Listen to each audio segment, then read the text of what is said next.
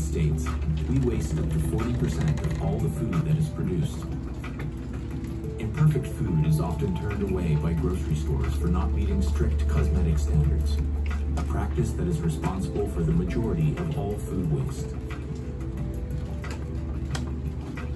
Most of it ends up in landfills, where it releases methane into the atmosphere, which warms the planet 84 times faster than CO2.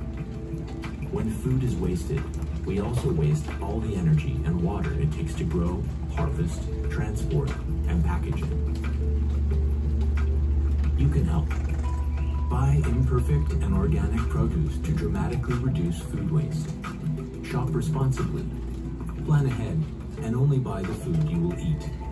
Eat or freeze your leftovers.